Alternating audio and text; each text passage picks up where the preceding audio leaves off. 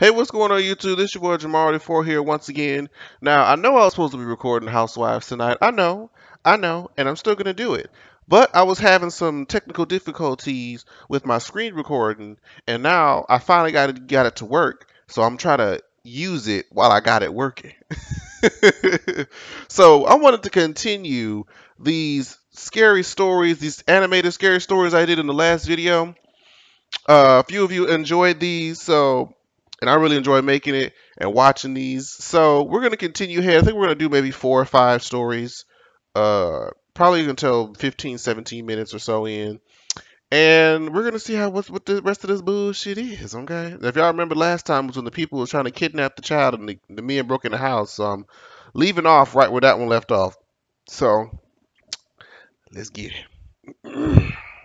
Y'all like my hair, y'all? Alright, let's watch.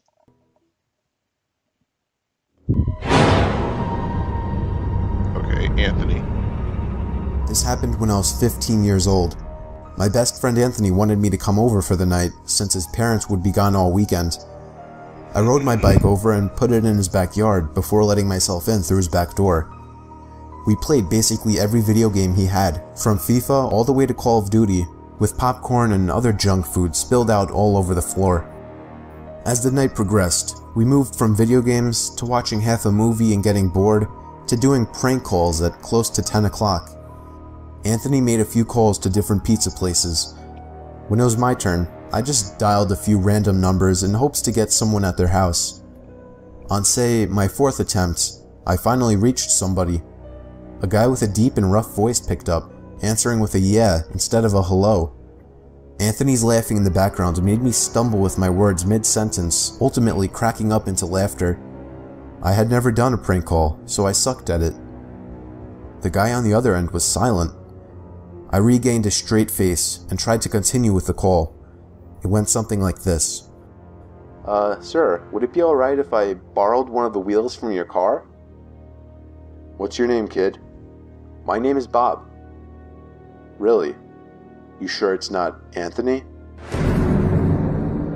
It hit me like a Bitch. Click, click. Well, okay. What are the odds that's because Anthony is a common name? Nah, fuck that. I'd be like, you know what, sir? It's been real. Actually, you know what? Would you feel safe to leave right now? Because you rode your bike over here, so it's like 10, 11 o'clock at night.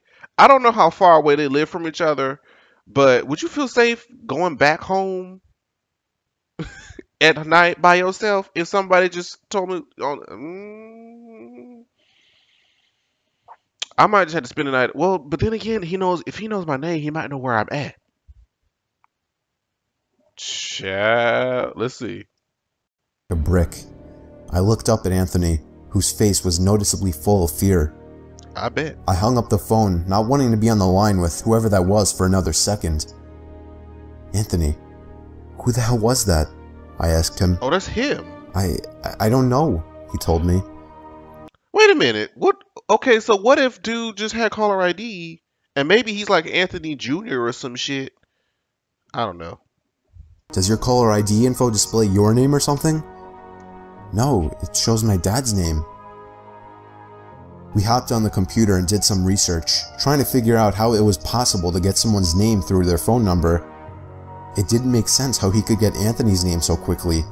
He was way too young at the time to be on any of those personal information sharing websites. We ended up asking a question on Yahoo Answers, since no one had a similar experience. The question turned up no answers. I suggested he call his dad, but he said he wasn't supposed to have anybody over for the weekend, so he didn't want to call.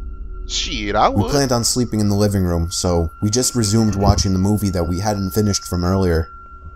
Right after the phone call had left my mind, me and Anthony looked at each other when we heard his front storm door opening, and then the doorknob to the front door began to turn. Bitch. It only was able to turn about halfway before the lock restricted it. Anthony turned off the TV, and I went over to the window to see who it was. Oh, hell no. I spread the blinds open. Nope. There was a tall guy standing outside. Oh, fuck. He noticed the blinds moving, and turned to look at me. I practically threw the blinds back into place. Me and Anthony hid in the kitchen, listening for any more noises.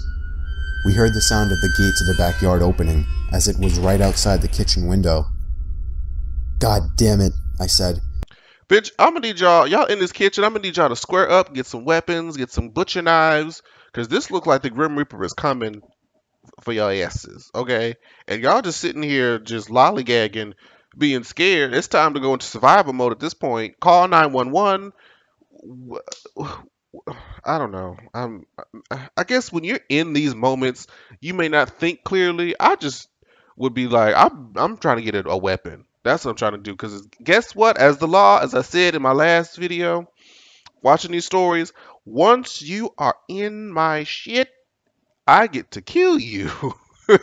So that's what I'm gonna be doing. Shoot. I forgot to shut the back door. Anthony urged me to run and shut it. I made it to the hallway leading to his back door and froze. There was a silhouette standing outside the back door. Oh my god. I don't think he noticed me, but he was surely looking into the house. He opened the door and stepped inside. I tiptoed to the kitchen and motioned for Anthony to follow me upstairs. We made it to his room as quietly as possible, pulling the door shut to avoid making any noise. We crawled under his bed. He had cloth covering the bottom of his bed, so you couldn't see anything under it unless you actually moved the cloth. The doors downstairs all opened, each one getting closer to the stairs. Thumps finally began up the stairs, and he was right outside the door now. The door to the room opened. I could hear Anthony's breathing. It was too loud. Bitch, I don't know if I could take this. I don't know. This is a long one, too. This is much longer than the other ones were. First of all, Anthony should beat your ass for leaving his damn door open at night. Are you crazy? That door has been open. They've been sitting there, watching movies, playing video games. They've been doing all this for hours, and then my door has been unlocked this whole time. If we make it through this, I'm kicking your ass. Shit. Footsteps moved over to the closet, and then the closet opened. I could hear the coat hangers being slid around as... And again, I'm sorry for stopping so much. I'm just thinking about what I wouldn't want to do in these situations. This is why you have a weapon. Because guess what? If you had a knife, a butcher knife of some sort, if he was ready, as soon as he looked under them curtains, jab! Get his ass right in the eye. As the fabric of the jackets and coats rubbed against each other, footsteps moved over to the bed and stopped. I felt like my heart was about to explode out of my chest. Because you weren't prepared. Anthony's breathing was too loud. I had to cover his mouth with my hand. Nothing but silence in the room now. I can't look. We laid still for so long, I almost thought he wasn't even in the room anymore. I can't look. I moved my hand away from Anthony's mouth and whispered in his ear, "You think we can make a run for it?" He was about to answer when the most disturbing, memory-haunting scream I'd ever heard filled my ears as Anthony was seemingly dragged out from under the bed. I crawled out and saw him struggling with the man. I desperately looked around for anything to use as a weapon. I settled with the screwdriver sitting... God damn it! That's why you should have got one when you were in the kitchen. Shit. On his nightstand. I hurried over to the man and drove the screwdriver into his back. He let go of Anthony as he let out a scream of agony, giving us time to get the hell out of the house. Running onto the road would give away our position too easily. It would take too long to make it to his neighbor's house. We dove for the tree line in the woods and took cover behind a bush, watching the house. The back door opened as the man stepped outside, looking around the backyard. He then looked out to the woods. I felt his eyes pass me as he scanned through the tree line. It seemed that it was too dark for him to see us. Then, he turned his head back in our direction. I ducked behind the bush. He's coming, Joe, Dash. He's coming. What? Dude, get up, we gotta run. He was right. The man was approaching us fast. How could he have seen us? We ran through the woods with the leaves crunching under us, giving away our position. When Anthony tripped over something, I crouched down with him, hoping we had run far enough. Not even 20 seconds later, oncoming footsteps from the direction we were running from came fast. They slowed down only 2 trees away from us as we lay face down in the leaves. Moments later, the footsteps take off in another direction. We waited until we could no longer hear them and took off back in the direction of the house. While running, over the sound of leaves... Now wait a minute. Why would you go back to the house? I feel like the house is probably where this nigga went. He probably thought, well, since they're not out here, they're going to eventually have to come back to the house. So let me just wait for them there. Why would y'all go back to the house? Y'all should have chucked it to the neighbor house, called the police. See, y'all ain't got no kind of survival instinct. Y'all frustrating me. Crushing and my heavy breathing, I could swear I heard leaves crushing from behind us. We made it back to his backyard, into his house, and this time remembering to shut the back door. We were now able to call the police. Anthony stayed on the line with them, while I patrolled the back windows making sure nobody was out there. It was so dark though, I couldn't see anything. So I did something that seems stupid today. I'm scared. I turned on his backyard lights, and immediately in the distance, over by the woods, I saw him, standing in front of a big tree. He turned off back into the woods and disappeared out of sight. That was the last time me or Anthony ever saw him. I would be lying if I told you we heard the occasional knocks at our windows or something cliche. No, that was it. 5 years have passed and nothing has happened. I would have moved. Do I wonder if it was somehow linked to the prank call? Maybe. Does it make sense? Not really. But yeah, this was the story of how me and my still best friend Anthony almost died during a break-in. Anthony should have kicked your ass for leaving his back door open. I'm just saying. The honeymoon, oh lord. Me and my wife were on our honeymoon in Hawaii. Okay. We were on the island of Oahu, sitting on the beach. My wife got up to go to the bathroom, and when she got back, Come on, she titties. told me that there was a creepy man watching her walk into the bathroom, and when she tried to walk out, he blocked her path. She only got away because there were 2 other people walking into the bathroom, so he got out of the way. I asked her what the man looked like, and she looked over, but unfortunately, she said he was gone. Our hotel was walking distance from the beach, so we got back quickly, but we made sure to report the man to a police officer we saw walking on the beach, and then we washed up before going out to eat. We ate at a fancy seafood place and did some walking around afterwards. Close to midnight, we finally went back to the room and began to wind down. Then we got a knock at the door. I looked through the peephole of the door and saw a man in a maid uniform standing outside. Nope. Nope. That don't look like Consuela. Maid or not, if he don't give me that nice little housekeeping type voice, and he's sitting there looking like a deranged killer, do not disturb. I would put the little whatever the little chain on the door. I'm not messing with that. I opened the door, and he immediately tried to let himself in. Stupid. I pushed him back a bit, asking him what he wanted. He told me he left something in the room while cleaning earlier and needed to get it out. Okay, well, how about this? You not about to barge in. You knock, and you say, "Excuse me, sir. I seem to have left my exact item name and exact place. Could you get it for me?" You don't barge yourself in here, because once you barge in, especially looking the way that you do, it's going down. I don't know you. You could have jumped somebody and took their maid outfit, for all I know. Shit. The only thing, we left the do not disturb sign on the door all day. Then I noticed he was making eye contact with my wife.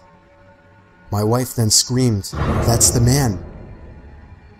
Bruh. I didn't understand at first, but it was too late for that. The man had already lunged at me, holding my throat with one hand while reaching behind himself with another.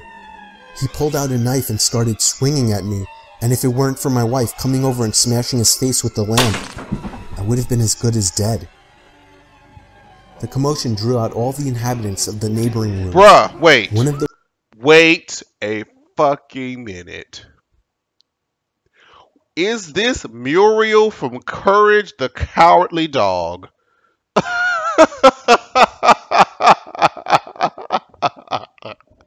Really?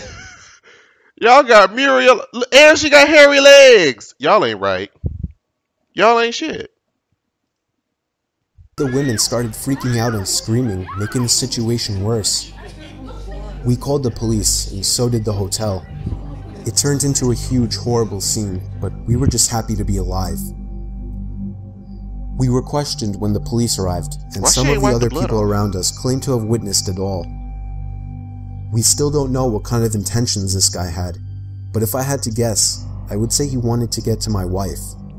He must have been one very dumb person to think he would get away with something like this in such a public building. Gotcha. Late night delivery. Oh Lord, is this gonna be like the pizza man from last time? I'll never forget this night.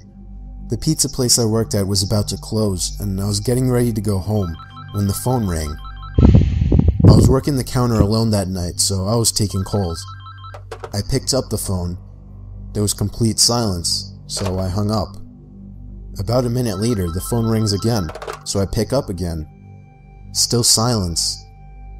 I was about to hang up again when I heard the very weak and cold voice of an old woman on the other end. She said she wanted a regular pie delivered. I remained polite on the phone, but on the inside I was screaming. I just wanted to get home and end my shift.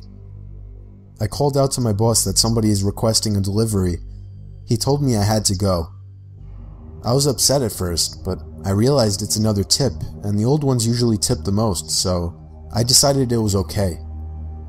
I took down the address and told her it would be there soon, but she had already hung up. I thought that was rude, but I ignored it and yelled to the chef that I needed one regular. My boss told me to just go home after the delivery as the place would be closed, so a little before 10 o'clock, I got in my car and put the address into my GPS. The house was 7 miles away. Now wait a minute. Okay, like for delivering pies or some shit? I don't know. But don't they have delivery cars specifically for delivery so that you don't have to burn your own gas making these deliveries? Anybody that works at Pizza Hut know anything about that can answer that? Because I want to know. I ain't never heard of me driving my own car. Or maybe it's just because since you're going to go home afterwards, just take your car to the place. Maybe that's it. I don't know. The GPS took me to the quiet side of town. I arrived to the house. It was a small, one-floor house on a very quiet and empty block. I took the pizza and walked up to the door and rang the doorbell. Is that there blood, were no lights on in the house. I hoped that she hadn't given me the wrong address. I rang the doorbell again. There was still no answer. I was about to give up when I turned my head and saw somebody standing at the window. I got a little freaked out and backed up at first, but I eventually got closer to the window to see the person. She's dead. It was an old woman. She's dead. Probably in her late 70s. She was just staring at me with a blank expression. I yelled to her through the glass that I had her pizza. She didn't react to what I said, so I screamed it louder. A big smile ran across her face. Not a pleasant, genuine smile. Oh. It was a smile that sent chills down my spine. Ooh. I still remember that exact face she made through the window. I decided that I was freaked out enough and got back to my car and set the pizza in the passenger seat. I had to text my boss about this. No, I would've I shot him a quick text and started my car, ready to get the hell away. She's in the car. I looked to my right to get one more look. To see the woman standing right outside my passenger side window, giving me the same stare she had given me before. I put my car in drive and floored it down the street, not looking back. My boss never made me do a late night delivery again.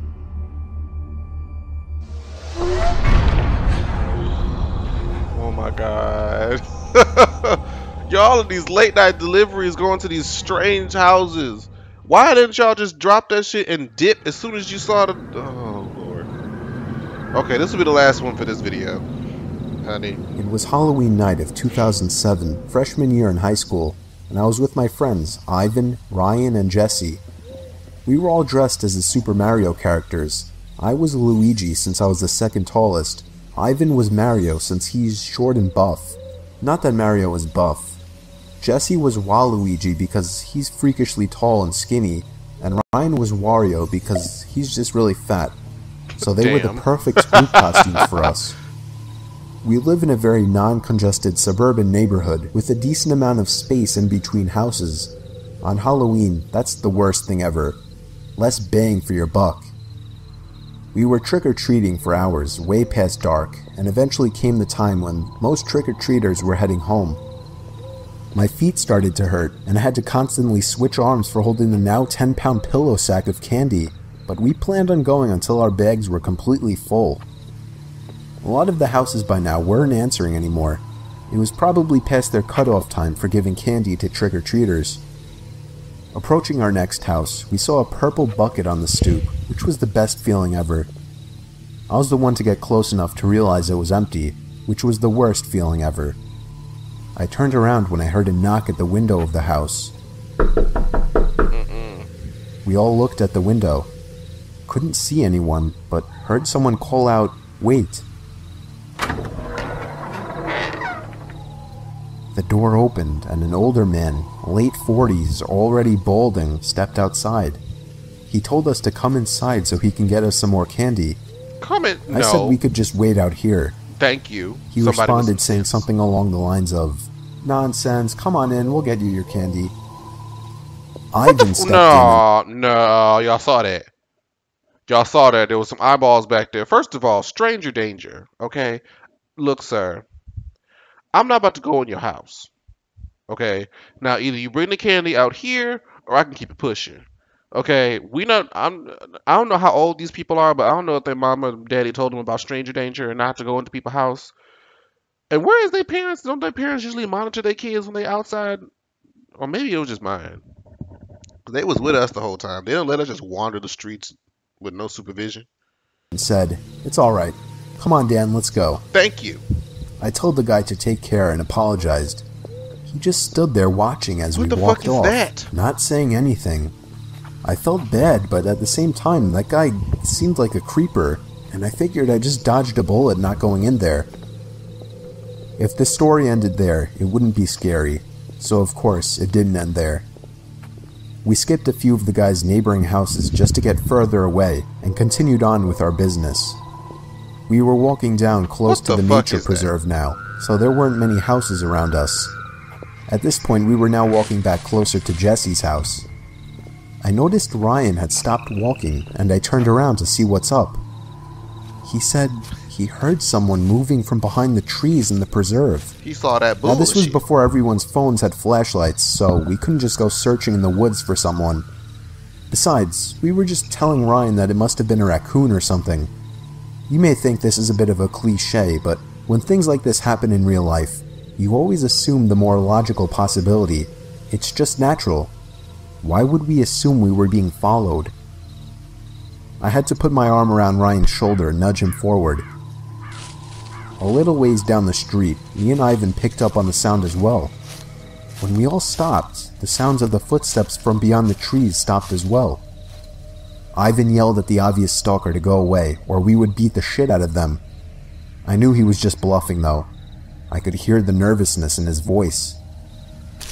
The snap of a twig from beyond the trees triggered a fight-or-flight response in all of us. Me, Jesse, and Ryan all ran for it. Ivan was at first charging to attack, but he quickly followed after realizing we had all taken off. Hell yeah. We ran down the dark street, and we all noticed the sounds of at least 2 or 3 pairs of footsteps crushing the twigs and leaves in the woods. We banked it hard right down Jesse Street when it finally came up, and ran straight for his backyard, entering his house through the back door. The first thing we did was peek out through his living room window. We couldn't see anyone. We all had to gather our thoughts and discuss what the hell just went down in his living room, when all of a sudden we heard Jesse's backyard gate slam shut. Jesse dove to turn off the lights. There was a click and a bang from down in— Wait a minute. Please don't tell me y'all were just as dumb as the people in the first story to not lock your back door. Please, please, please. In the den. It was more than likely Jesse's back door. We all—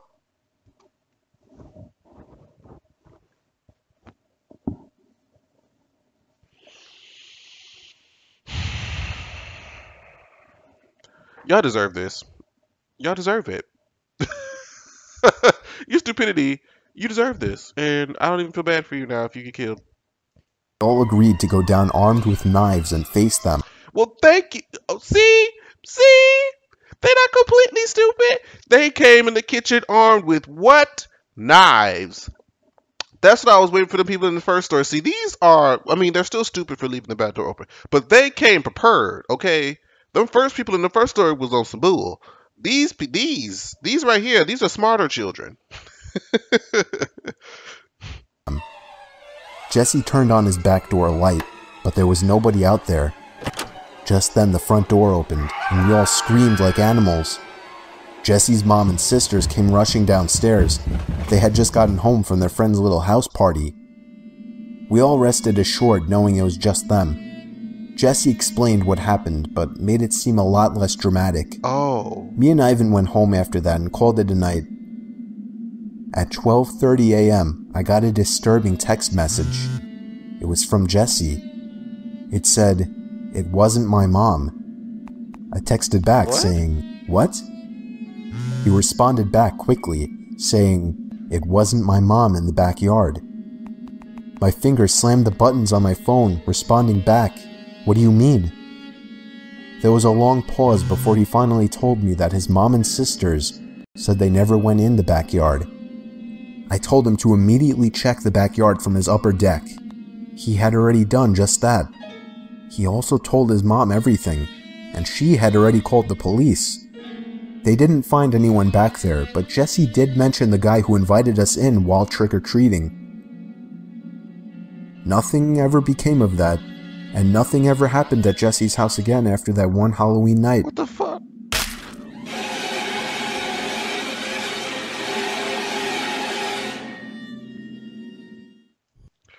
Alright. We're gonna stop it there.